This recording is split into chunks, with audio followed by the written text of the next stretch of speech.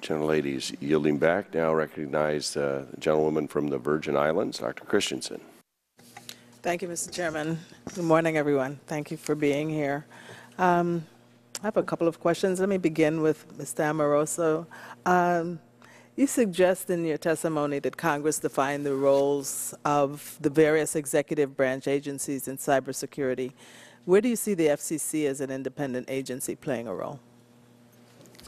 Well, I don't think there's an agency right now that's in a good position to come in and solve a problem that we can't solve ourselves. I mean, if it really was a case where you could write out these 5 things that we should all be doing, and for whatever reason, negligence, ignorance, whatever, we're not doing it, then you really do need somebody in government to shake us, you know, into action.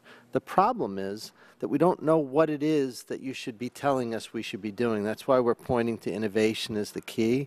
So it's almost kind of a moot question whether it should be DHS or FCC or whomever, because I'm not really sure what they should be telling us. That's the problem.